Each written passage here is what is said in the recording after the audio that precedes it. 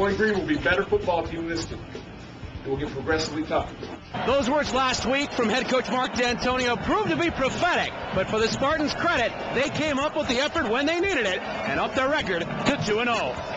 Welcome to the Spartan Sports Zone, presented to you by the good folks at Pontiac, the official performance machines of the Michigan State Spartans and the NCAA. I'm your host, Dave Ellis. The Falcons knocked off one Big Ten team in the first week, but they couldn't make it two as Michigan State came up with the effort in the second half that they needed and came up with a very important win to go to 2-0. Coming up, they won't move into the top 25 with this win, but 2-0 is a very important step. As Mark D'Antonio said, things are going to get tougher as they go along, but stepping up and coming up with a big win against the Falcons is a big thing for this program and something they haven't done in a long time.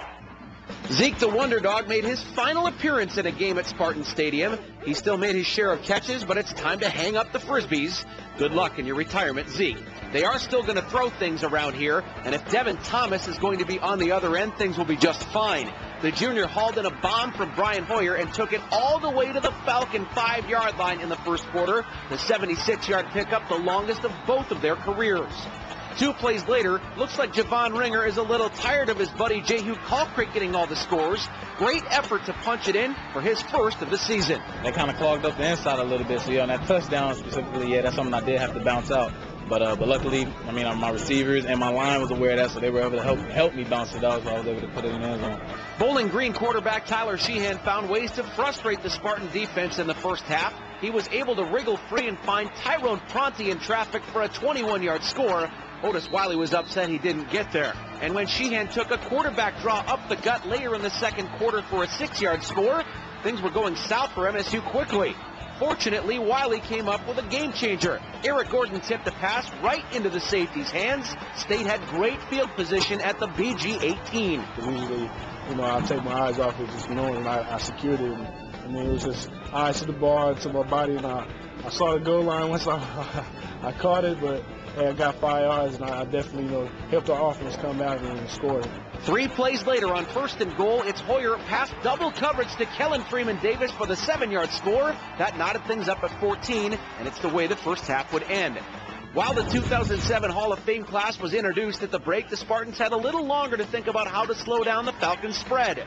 But maybe the biggest factor was already determined. The bigger, stronger MSU players were wearing down the smaller BG personnel. The pass rush was beginning to take a toll on Sheehan. We were rushing on the field, so we weren't collapsing the pocket, so he was just stepping up. The second half, we came in the locker room, made some adjustment, decided, instead of stop rushing up, to bull rush and collapse the pocket, and that's what happened. Hoyer hit Thomas for another long one to set up Colcrick from the 5. No denying the senior as he willed his way into the end zone for his 5th score of the season. A Bowling Green field goal made things a little uncomfortable, but when Hoyer hooked up once again with Devin Thomas, this time for a 17-yard touchdown, the writing was on the wall. Devin did a great job, but in the same sense, and I feel like the O-line did a good job too. On the big plays, I had time to step up and make a play, so just when everything starts clicking, it's there, and Devin did a tremendous job of coming up with a big play.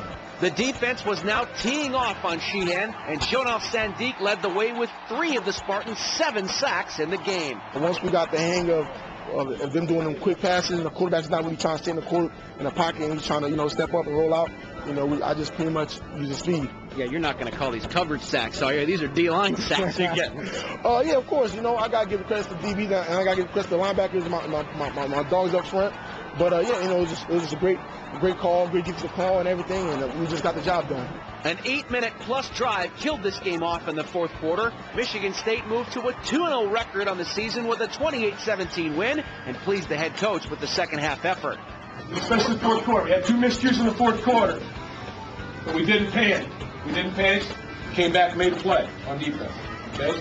We didn't panic when they got down there at the end. We had to drive about 80 yards, okay, to take the clock, which we did. We took the clock, okay? That's a great job just staying with it. Outstanding job staying with it, okay? Team win. Another team wins. And we can play better. We'll keep working.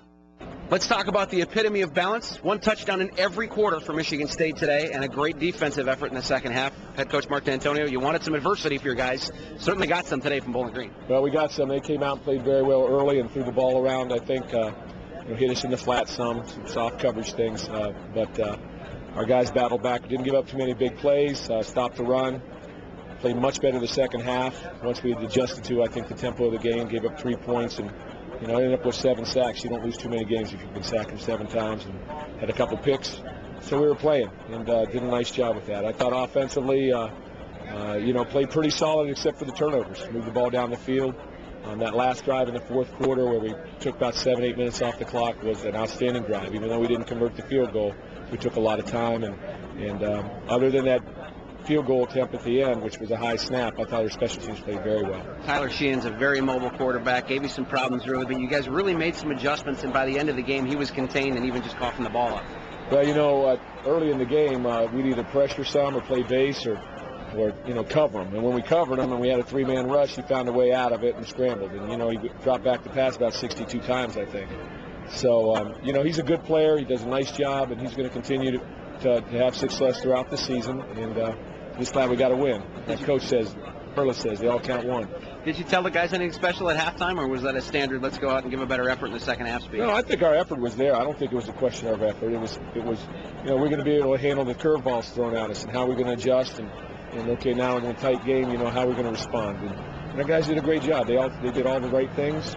And, it's a credit to our players came back. And I hope it shows that we can play a tight game and something can happen and we can overcome those things. If somebody just keep playing, and we'll be okay. You mentioned that drive at the end of the game where you didn't come up with any points, but the fans were really appreciative of it because it's something they haven't seen around here in a long time where you can get the ball and kill the game. Well, we took the clock. And I thought we took the clock away from them. You took the clock in the game. There was, after the missed field goal, there were only 2 minutes left or something, 2:11.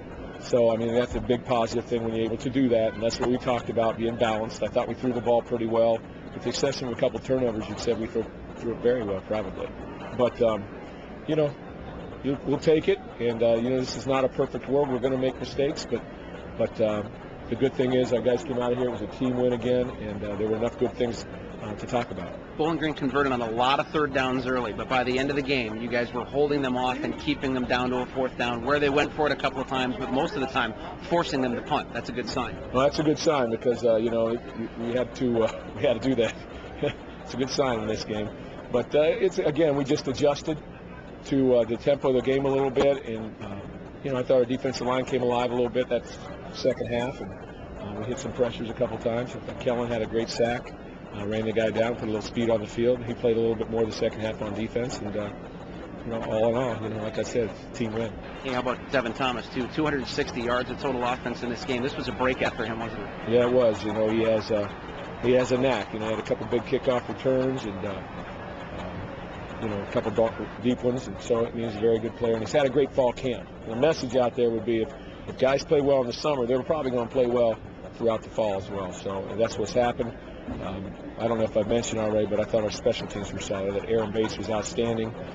You saw what Todd Valesky could do, kicking it off into the end zone. Our kickoff cover team was outstanding. Other than the botched field goal, we were good. Kickoff return was good. Rangers were solid. And you mentioned you've never beaten Pittsburgh in your career. Get them coming in next week and get another shot at them. Well, we'll get a shot at Pitt coming in here. Coach Wanstead's a great coach, a good friend, and so it'll be fun. It'll be good to have him come in. So we need to get ready. Our Pontiac performer of the game this week, unquestionably, a guy we've mentioned already. 260 yards of total offense. That's almost two-thirds what Michigan State gained in the game. Devin Thomas, was this a breakout game for you today? I guess so. I tried to do my best and did my part for the team. So. Your yards per catch were unbelievable out there. 4 catches for almost 170 yards. Is this just head down the field and come find me? Man, the coach called a play, so I just got to execute. And when I get my name called out there, I just get excited and try to make the play.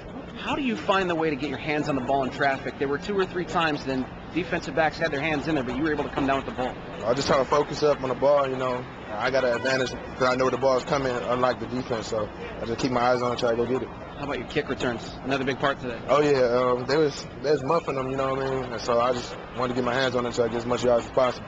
When you're coming up with yards like this, are you demanding the ball on carries now, too? You had a couple of rushes. Maybe give me the ball everywhere. Hey, any way possible, but anything to help the team, though. Are you really starting to get a good feel for you and Brian out there and make it the good combination? Oh, yeah. Me and Brian, we see eye to eye a lot of times, so we're talking to huddle on the sideline like, man, let's get it done. So we both got that mentality and get it done.